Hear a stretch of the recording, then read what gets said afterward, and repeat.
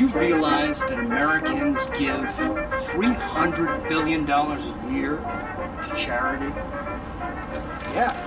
And from there, it's all about appropriation. That's why I got involved with it. Sharing is caring. Hey, Gutenberg, why don't you get yourself a Kindle? You'll be the last man on earth to have newsprint on his fingertips. Do you mind? I know what you're doing. You're quietly drawing attention to yourself. Hey, look at me. I'm supporting the dying print media. I'm drawing attention to myself. You, dressed like Gordon Gekko. How am I dressed like Gordon Gekko? How am I Gutenberg? I'll have you know the organization I work for demands a very strict dress code. So you dress like a day trader in order to work for charity? I work for a charitable organization. There's a difference. We raise money for charity, which is even greater good than working directly for the charity itself.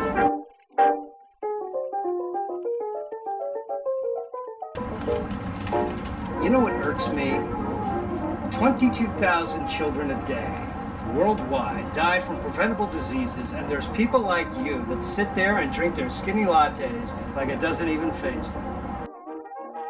I'll have you know that a percentage of proceeds from this coffee are sent to Bolivian families working on the coffee fields, okay? Secondly, this is not a skinny latte. It is a cafe Americano with a dash of half and half. Just so you know, the haberdashery that I purchased this fine suit from gives 15% of every dollar to wipe out sweatshops all over the world. Really? See these shoes?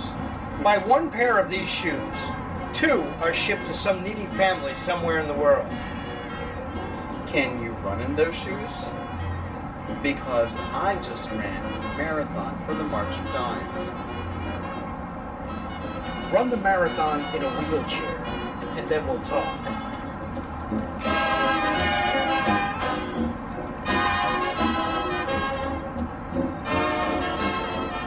You want to talk charitable contributions? Because I maxed out my credit card sending money to the earthquake victims in Haiti, Chile, Japan. Save the interest on your credit card and give blood next time. Oh, I give blood. I give blood by the gallon. You see this? What? Every strand of my unwanted hair goes to locks of love. Ah. How about that? What does your carbon footprint look like? 0. Even less than 0. Probably infinitesimal. I would say it's -0. I'm glad you raise money for this charitable organization and don't manage it. I have been solar since 2000. And I also give money to the arts and the humanities. Not only that, I give money to my church, the local animal shelter. I give money to the Leukemia and Lymphoma Society. I give money to homeless people on the streets. What about autism? What about breast cancer? What about diabetes? I don't see a pink ribbon on you. I'm glad you asked. This is a beet red wristband from the Lance Armstrong Live Strong Foundation. I thought those were yellow. There are only 3 of these in existence. Lance has one, the Koch brothers have one, and I have one.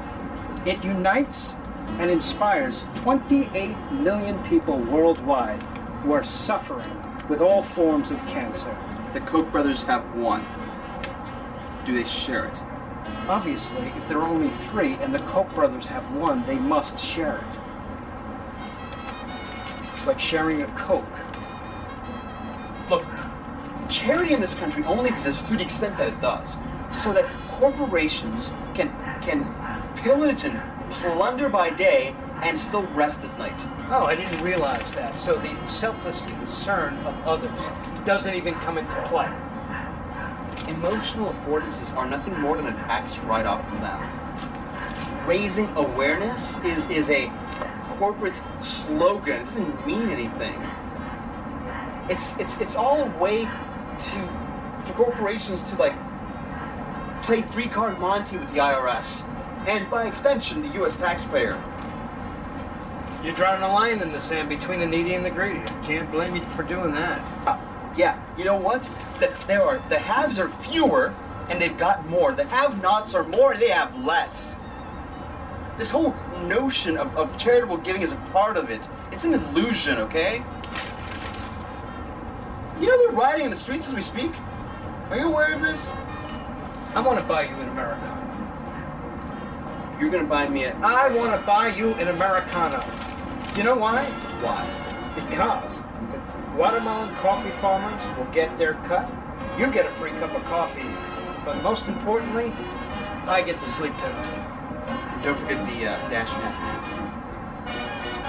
I meant to tell you something about half and half. It used to be half milk and half cream. No longer.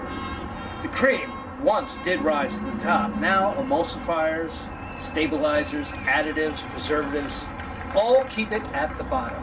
Why are you telling me this? Because nothing is ever half anything or half anything else. And not all human behavior is guided by self-interest. No, only half. Which half are you on?